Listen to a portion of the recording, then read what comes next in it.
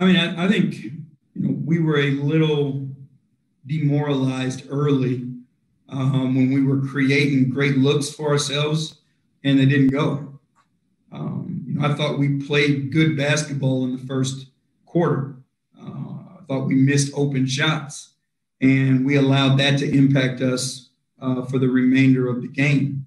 We continued to scrap. I thought our defense was pretty good. We made some mistakes where we felt we were desperate and needed to make a home run play instead of just being solid defensively. But again, I thought we competed on that end of the floor for sure. And with you saying just adversity and being down in the game tonight, the majority of the game, I know that you said you guys were going to face adversity. How do you think they did handle it, knowing that it was a tough shooting night? What was your message to your team after the game? Just be who we are. There was moments where the adversity hit, and we decided that we needed to take it upon ourselves individually to go out and get it done. In those moments for us, that's when we have to hunker down as a team, and we have to go into that trench with all five guys on the floor and just make the next right play. You don't have to be a hero. We can be a part of the team, and the team is greater than any of us individually. Chris Fedor? Chris Fedor, Cleveland.com. Hey, JB, do you feel like that trait is habitual? And if so, how difficult is that to change?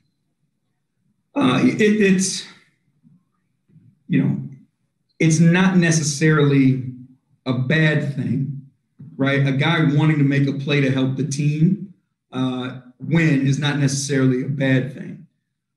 It's us training ourselves in the moment, right, over and over again, the belief in the team. And, in Detroit, obviously, we had the same opportunity present itself. Tonight we had the opportunity, but we started playing with some despair, more than belief. And I think that was the difference. That Detroit game, we played with belief.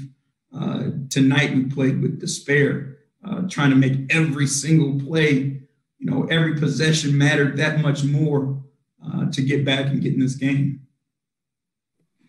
As a coach, when you have one of these kinds of games where you shoot it the way that you do, how do you look at it after the fact? You look at how you created the shots, and are they your guys that you want to take those shots? And again, when I'll go back obviously and watch the film, but the way we created the shots, was good basketball. It was playing the right way. It was sharing the ball. It was making the extra pass, and we were open. And we got to keep taking open shots and just trust that our training and the reps we put in will play the percentages and we'll make our fair share.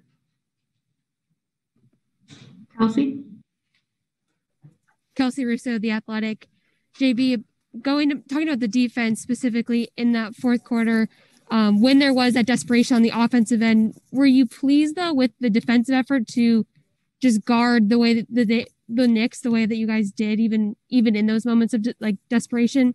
Yeah, I mean, I think we competed. I think we really scrapped.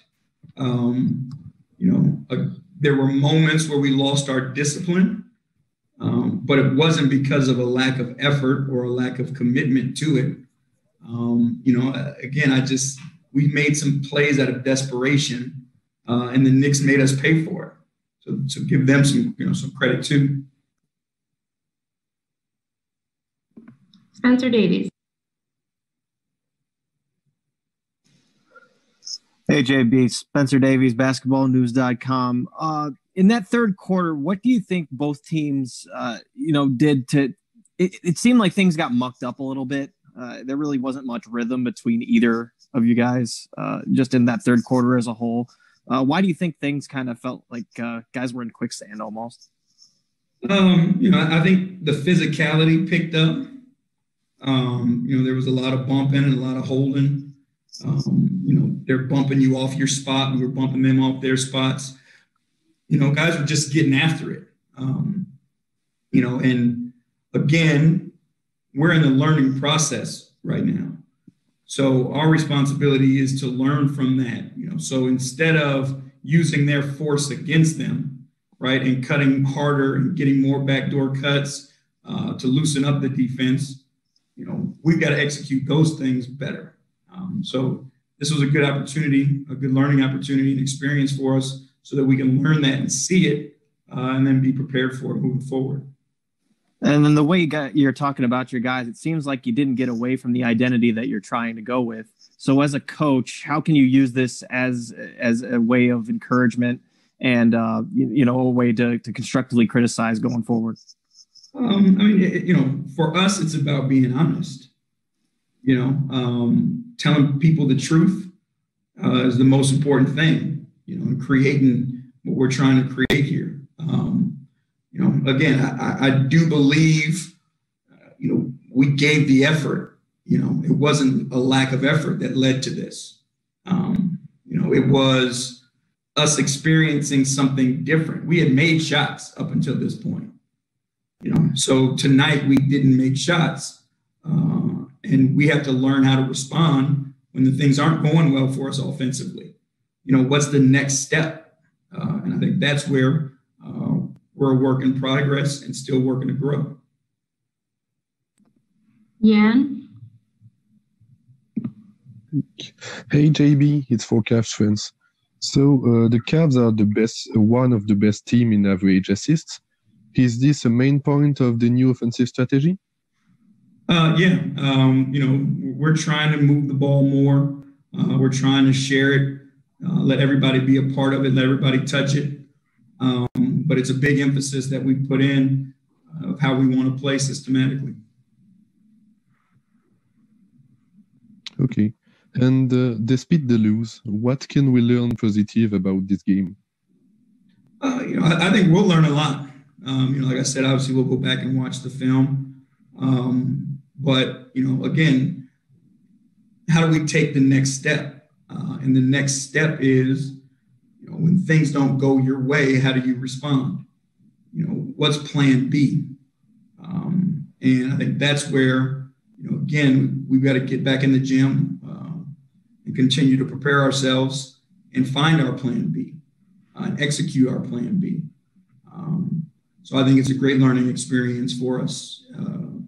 You obviously hate to take the loss, but you want to learn from it and be put in these positions so you can get better. All right, last one, Fedor. Maybe looking out at the court right now, you've got 5 guys from your roster taking extra shots after a game, after a bad shooting night. What, if anything, does that mean to you as a coach in terms of the culture that you're trying to establish here? That it's headed in the right direction. You got guys who care, and you got guys who want to get better. The game matters to them. That's important and that's special. So, it speaks to the character of our group. This doesn't sit well with them. So, the fact that they're out there working, speaks to them.